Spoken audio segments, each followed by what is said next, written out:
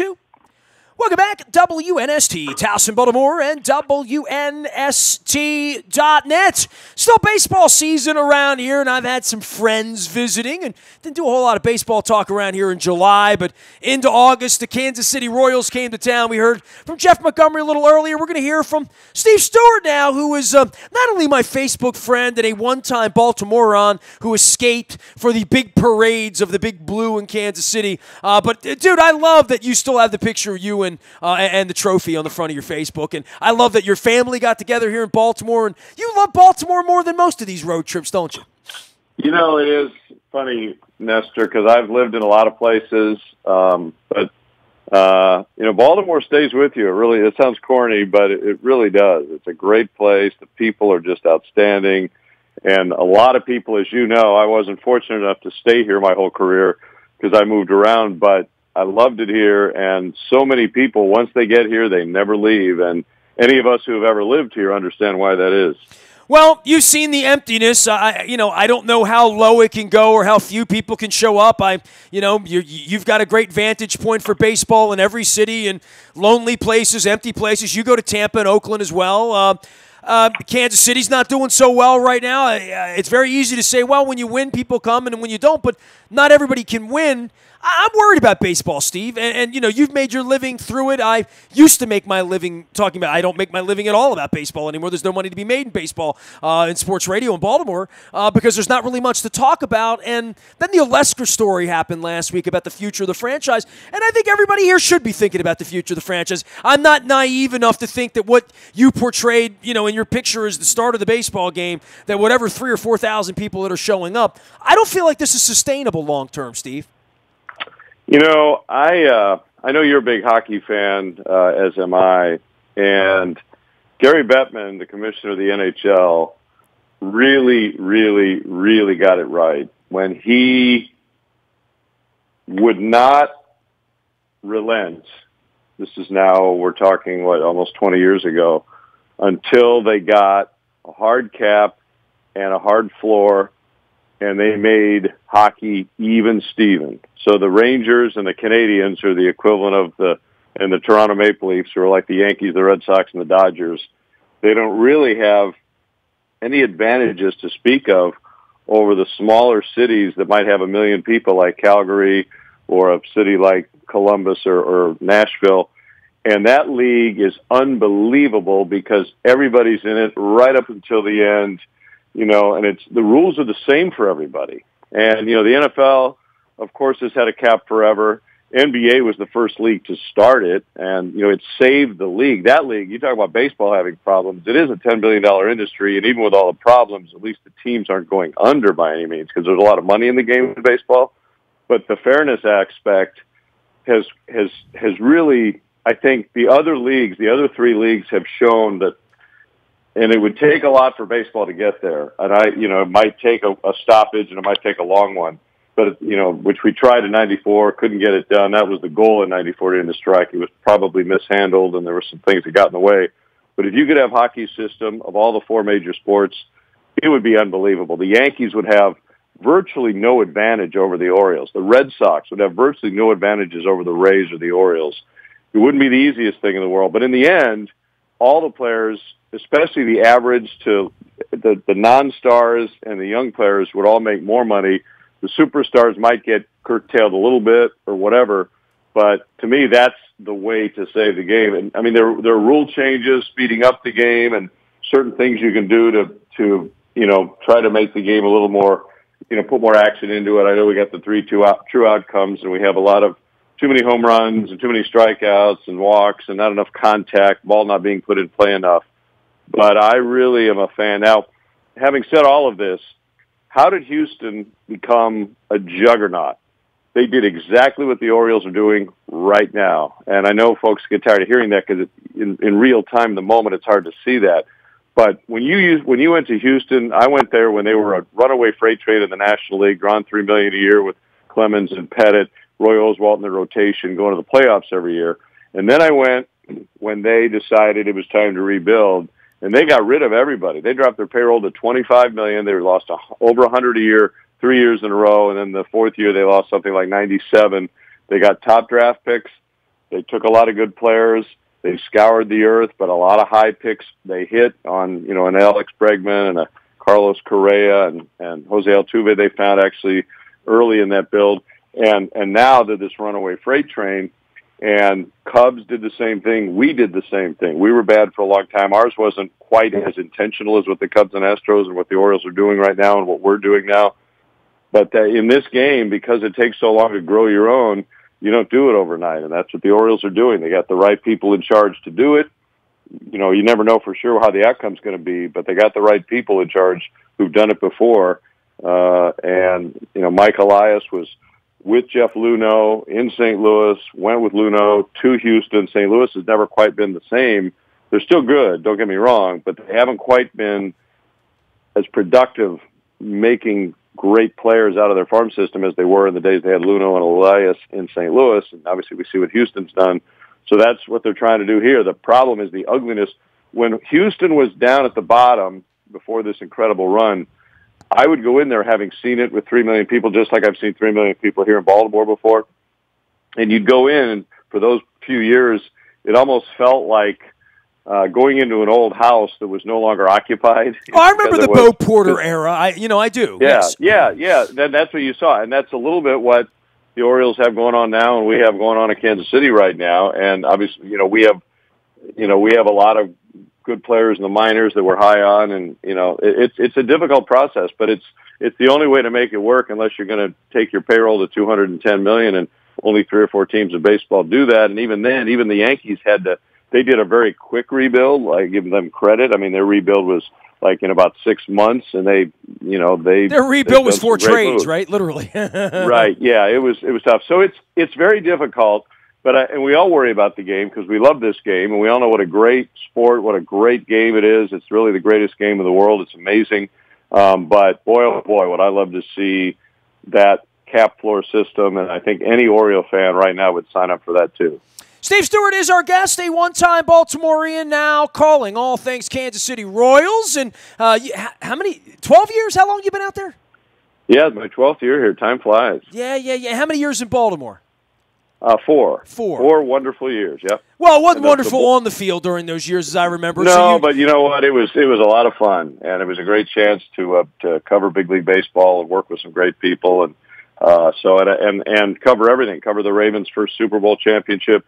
Cover the Terps' NCAA basketball championship. Cover the Terps football team going to bowl games every year. You were here during a really nice time, man. I really was. Yeah, it was fantastic, and getting to go to the White House when Maryland won the title. I mean, that was really fun. So, yeah, it was even if none of them had been winning, it still would have been a great time here, but it was that made it really special. Steve, I mean, you go to all these stadiums and you go to these places where baseball matters a lot, where it used to matter, where it's never mattered, quite frankly, and Kansas City and Baltimore sort of paralleled in the George Brett, Earl Weaver, Jim Palmer. It mattered when we were much younger in the modern era, 29 years without a playoff appearance in Kansas City. The Orioles have been the disaster that they've been most of the time. And, I look at like a St. Louis or the Cubs or the Red Sox, these sort of venerable franchises where St. Louis has tried to build a downtown around the Cardinals. I don't know how that has worked. But for what the stadia are, for what the negotiating is going to be, the Orioles deal's up in 2 years, right? So it's been 30 years, and they're going to negotiate. And they're negotiating from a place where obviously nobody's at the games. We have crime issues here. We have leadership. We have a lot of issues here. I live downtown. I see it and feel it and talk about it in Baltimore Positive every day. But Kansas City won a championship, delivered on all of that, and the people aren't going there either. I just wonder what happens to build something venerable where the Cubs lost for 100 years, the Red Sox lost for 100 years, and people cared and it mattered and it stayed. And the Cardinals win a lot, so they're probably, they've had this venerable 50-year, 60-year brand, whatever it is, of doing it for that long. Across a huge footprint. I just thought the Royals and the Orioles that there used to be more of a halo after you go to ALCSs and you give the fans a nice product and you give them some Machado and some Jones and some Buck and you give them some Moustakas and some Hosmer and some Kane, and a championship. It just feels like in the old days maybe more people would hang on, but it's very, very quick to say I'm not going to a baseball game anymore when things go bad, and maybe that's human nature, maybe that's where we are. But that's really one of the things that's bothered me is even in the Pittsburgh, Kansas City, and Baltimore where they won a little bit, it doesn't feel like it's mattered on the back end, that they've really built their business, you know? Yeah, it's tough, and in the days that we remember when we were growing up, remember that free agency really didn't get here till '75, and other than the Yankees, teams weren't really buying into, no pun intended, into free agency until more into the '80s, and so the core of your team stayed around longer. In our case, well, I did wake up as an Oriole fan one day, and half my team was in Anaheim, but that's another. No, exactly, it was a different world.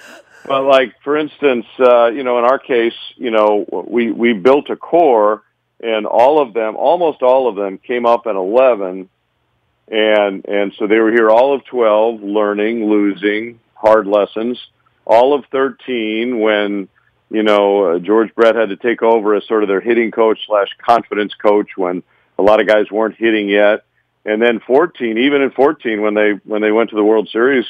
It was the first half. There were a lot of ups and downs, and then they took off in the second half. So, the tough thing is if you have control of guys for 6 years or maybe 6 3/4 years, depending on when a guy comes to the big leagues, it can take 2 or 3 years for guys to really lock in and learn what it takes up here to win. So then the Royals, obviously they go to the World Series 14. They win it in 15. That was a magical year. And then 16, 17, we had most of that core with us, but injuries and the wear and tear of 2 long postseasons and whatever else gets in the way, and, it never goes exactly according to script. They were still competing to be in the postseason those years and just fell short, ran out of gas. And selling a lot of tickets, and people cared, right? And they did. And after 17, that core left. And so, it's sort of, I think what it is, there's a combination of so many things. Every game's in HD on television, and so you can still follow, and of course, radio and all the digital platforms, so you can still follow everything really closely without being at the park. The tough thing is trying to monetize that beyond the subscriptions and get people into the park when you're not winning, and I agree with that. But again, I think that, that they've done some things. I mean, in 2002 when they started the revenue sharing and they had a, luxury tax, and they did on the edges, on the margins, they did a little bit to tweak it and try to make it more fair. But I really think they got to go further. And I think the players would be better off, because if only 8 or 10 teams are just, a roaring success every night and 2/3 of the teams, are kind of in and out of it, it's, the sport isn't nearly as good and the players aren't going to make as much money. So we'll see what happens in a couple of years. I know the war chants are coming up from the players union about things, or at least the whispers of it. And you know what? I mean, I just want to see the sport put in a place where every city, Baltimore is a great sports town, and it's a great baseball city, and it always will be, even when times are down like now. I mean, those fans didn't go anywhere. They're out there. They're paying attention. They may not be in the seats every night, but they know what the Orioles are doing. They're following it. And when this group, it's going to be a while, but when they're ready, couple years from now, whatever, they'll be coming back, because they got a beautiful ballpark, and I know the challenges, but there's not a better place to come than Oriole Park at Camden Yards, so they'll be back. Yeah, that's why we talk about the future of the franchise. You say they'll be back, you say they'll win. I'm not sure where the businesses are, Steve. I mean, the Ravens have struggled with sponsorship and tickets and PSLs, and the market has shrunk. The leadership is, as you know, abysmal. You know all about the riots. You know all the stuff that's happened here. The infusion of energy that needs to come from a business standpoint, from an ownership standpoint, from a leadership standpoint, with Peter on his deathbed and the kids not really running it. Did it not feel a little absentee to you just being for a couple? I mean, like, it feels like a really hollow place right now. And I know that with 110 losses, that's one thing. But I'm talking about every other thing other than the games themselves, Yeah, I'm telling you, there's still more atmosphere in that place, probably twice as much as there was in Houston in those Bo Porter years you're talking about. And it's nothing to do with Bo Porter. I mean, he had nothing to work with. He did a great job with lesser, with no talent on his team, and payroll was there. They got rid of everything. They got rid of everything that wasn't nailed down. And they said, now they had a couple of advantages when Houston rebuilt. Let's remember a couple of things. They were invisible for about 3 or 4 years. They weren't on television. They tried their own TV network. Nobody saw it.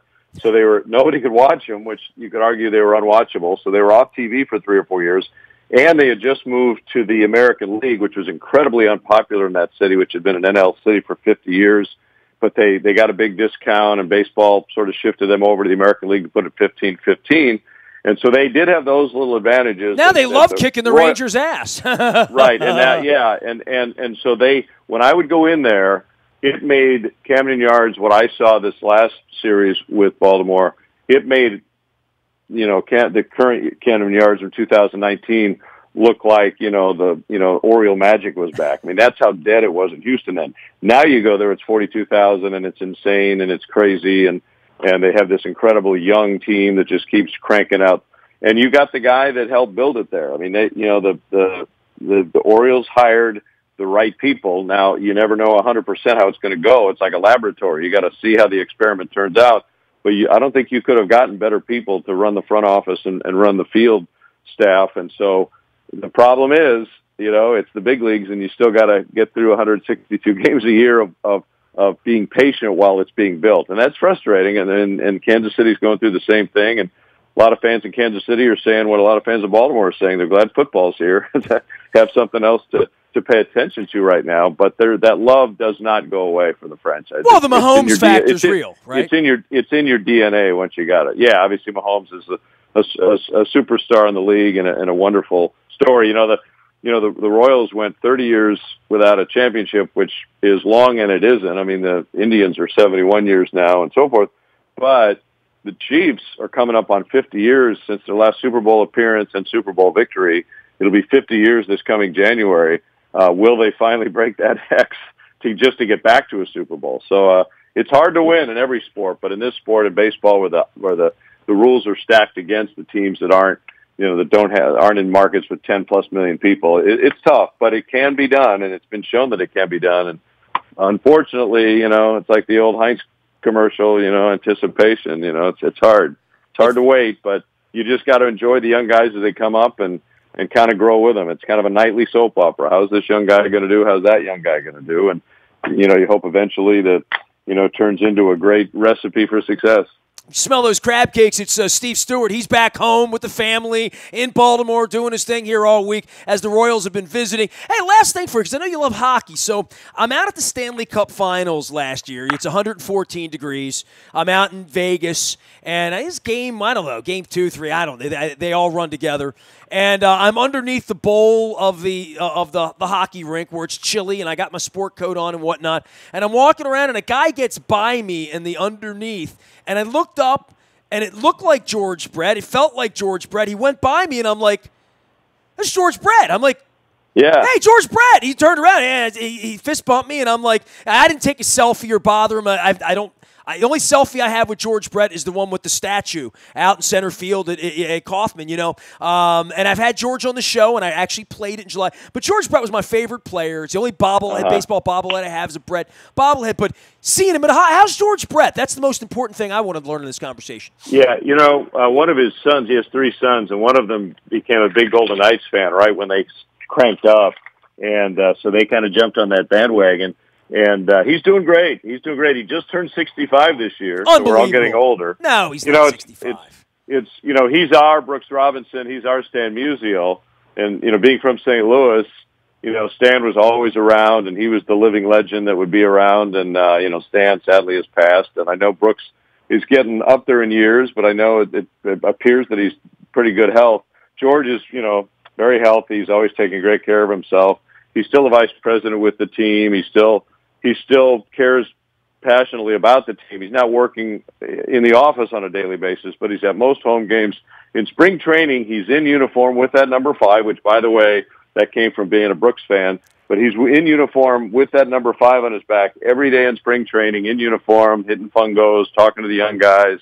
6 a.m. he's at the complex. So he's still very engaged and and very involved. He's a great resource. So, Steve, I've been doing this 27 years now, and this summer the Orioles were so bad, and I just need a little downtime. I didn't even vacation. I'm working on this Baltimore positive mission of mine, and I found all of my old tapes, and I went through 27 years of audio tape, digital, DAT, mini disc, all this formats, right? And I tried to find every Hall of Famer I ever interviewed. And you remember I was syndicated turn of the century in Sporting News, so I interviewed all these kind of and what really began was when Frank Robinson died, because Frank was always a little salty toward me and most everyone in the media, but he did do an interview with me, and when I found that, it sort of opened Pandora's box. I found an interview of me and George Brett, 15 minutes long, from the last year at Camden Yards. I think Alan McCallum, my ballpark guy, got him on the phone. I set it up, and I found it, and I had listened to it in 22 years, 23, whatever it's been, right? And I found it, and I played it on the radio. So I did interview George Brett. The weird part is I don't even remember it, but I have evidence of it. That's funny.